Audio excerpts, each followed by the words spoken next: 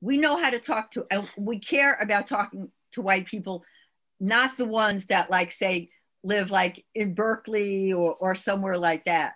But we know how to talk to white people that aren't like, don't think that, you know, don't even know what woke means.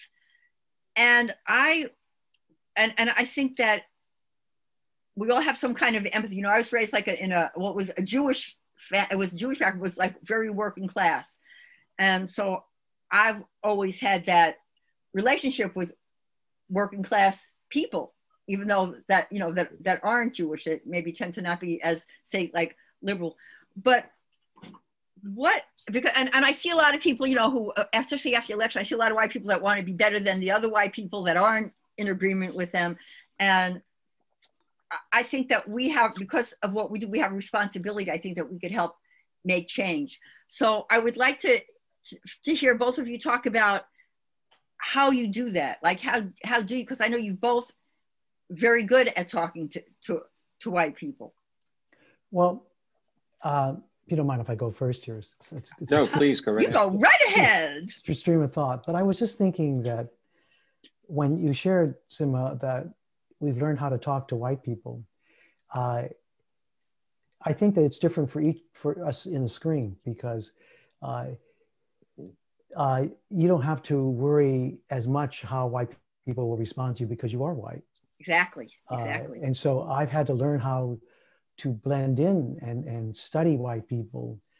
And I think my father spent a good part of our youth training us and informing us about how not to get white men angry, because we could lose our jobs, we could lose our rent, we could get arrested, we could get fired, all these kind of things.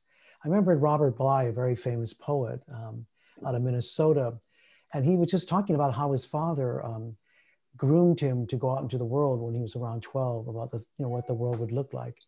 And I said, no, I said that was, I got up and I said, no, that was not my experience. That was yours. I said, my experience was how to be careful for the white man. And I was very clear, my father was very clear what I could not do, so that I would not aspire to places where my life would be endangered or I would not be welcomed. And I think that distinction is very important. That the problem for me as a therapist and psychologically is that for the longest time in my life is that I was always fighting the stereotypes about being an Asian man. And so you can imagine what happens is you kind of leave this multiple personality, because you're always worrying about how not to look Asian, to look at all the stereotypes. So you can't really fully relax to be yourself. So I want you to think about that. I mean, as a woman, you have to worry about that. But maybe if Howard doesn't decide to tell people he's a Jew, then he won't have to worry about them. He'll just be one of the guys. I remember a person in the film, If These Halls Could Talk, the one I did, on young people. And the young Italian woman says, I can tell you unequivocally that I never have to worry when I go from room to room to adjust myself to the culture of the room. It'll look like the one I'm used to. Mm-hmm. I cannot imagine rooms where I go anywhere in this country where I'm not constantly having to adapt to the room. And I remember when I was wearing my kimono and Tibetan shirts, how oftentimes somebody would say, well, aren't you afraid that you won't look professional enough? And what I said is, isn't it funny? You love to brag to the world that we're multicultural, but in fact, I believe we're monocultural and we're monolingual. And I said, and so the good example of that is that how many people know 5 or 6 words from any First Nation tribe in the United States. And yet they were the very first people. We didn't even think about having to learn their language. So hence the template, isn't it funny that we demand, white Americans demand that people of color speak English when we come here. But then when white Americans go to Japan or France or Germany, they demand that country speak English, otherwise it's considered uncivilized, or uneducated. And so that world to me is so very different. And I think it's still that way. In my lifetime, Howard and Sima, I will never see a Chinese man become the president of the United States. I will never see a Muslim, maybe not even a first people being one.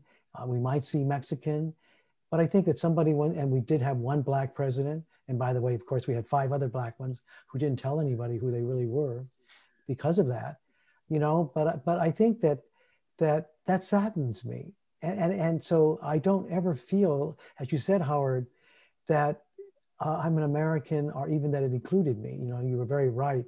You know, I should have been suspicious when they called it the White House. And I remember a Supreme Court justice that met Ruth Ginsburg, and he said, when she was fighting for women's rights, and he says to her, one of the Supreme Court justices, "You do know the Constitution does not mention women." And Ruth Ginsburg looked at him and said, "And neither does it mention the word freedom. But it doesn't mean that we can't fight for it just because it's excluded." Look, I think it's really important. You're so on point, Manoir. You know, I've said for years to people, I said people who speak 3 languages, we call trilingual. People who speak 2 languages, we call bilingual. People who speak 1 language, we call American. Yes, exactly. You know? It's so true. You know, but I think I think that there's at the heart of this too, that there's, when you talk about reaching white people about it, I think, you know, one of the challenges is that there's not been a lot of openness about us really looking at this and the challenge it is for everybody to make this adaptation to a system that has been designed to produce exactly the result that it's producing. And I think this is one of the places where people misunderstand. A lot of times we look at racism in America, we look at the separation, and for that matter, the otherism, sexism and heterosexism and all these things. We look at these things somehow as aberrations. But in reality, this is a system that's been perfectly designed to produce exactly the result that it's been producing. And this is what we mean when we talk about systemic racism. It doesn't mean that everybody in the culture is hateful. It doesn't mean white people or others, because we know that racism can, or prejudice, anyway, bias and prejudice can go multiple different directions. I do think it's important for people to understand something different when something becomes systemic, as in racism. It's very different. For example, Moonwalk can not like me because I'm white, and that might be prejudice and biased. And what we might say that it's too bad that he doesn't like, that you don't like white people, but you don't have an entire system behind you to enforce that with. Yeah. And so all I need to do to deal with that is say, all right, well, Moonwalk, to hell with you. I'm not going to spend any time with you then.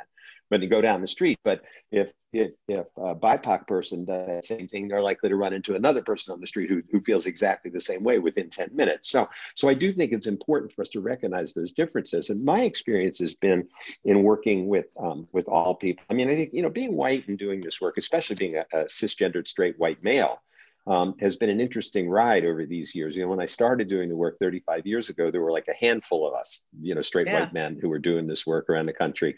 And the basic attitude was, what the hell are you doing up there? You know, why are you doing this work? Then we went through a period over time where all of a sudden it was a good thing for white people to be doing this work because you could reach the white people. Now we're back, swinging back. People say, no, white people shouldn't do this work. You know, we've gone back and forth about this. You know, and it's not always a picnic. You know, for some white people, there's a special kind of hate that they have for people who do this work, who are white. You know, when I was doing civil rights work when I was a kid, it was you were called an N lover. Nowadays, a race traitor, a race traitor, all this kind of stuff. But I think ultimately people want to be dealt with as human beings. And I think one of the mistakes that we've often made with folks is that we assume because people benefit from the system that they are actively a part of that system, or they actively have chosen to play that role in the system, and they actively are even conscious about the role they're playing in the system.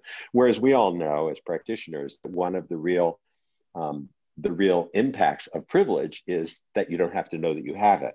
So when Manoir was talking about not having to go into a room and worry where you fit, for example, you know, one example that I like to give is I've got 4 sons, the youngest of whom is 26, and they all learned to drive, and I taught them all to drive, and never did I think to have a conversation with them about how to keep themselves safe if they were stopped by a police officer. And yet every African-American parent I know, every friend I have who's had a child that age, has had that driving while black conversation. Every one of those parents, when the children go out in that car at the beginning of an evening, worry about what's going to happen before they come home. And it doesn't matter about socioeconomic status. You know, I had a client here in the DC area where I live who was a very senior executive for a major corporation that everybody would know about, earning over $600,000 a year, lived in a very high-end neighborhood in suburban Washington that was predominantly white. And he told me in tears one day in his office that his son was home from Princeton for the summer, staying with him for 10 weeks, and in 10 weeks was stopped 4 times by police officers coming in and out of his own neighborhood, driving his father's car. And what he said to me in tears, this powerful, successful, wealthy man said to me, what scared me to death was that my son would lose patience and then something horrible would happen. And think about that. You know, the thought in his head was not about the police officer. It was about his son, maintaining his son's protectiveness. Now, you know, as somebody with four children and 6 grandchildren, 4 of whom are of mixed race, I think that touches the very heart of people. And I think one of the things that I found is that when we can get people to put themselves, and I've worked with white folks, and I'm not just talking about, like you said, people who are on the left on this or something. You know, not long ago, after the George Floyd incident, did a workshop with the senior leaders of an oil company in Texas, 75% of whom had voted for President Trump the last time around. So I think that there are ways to reach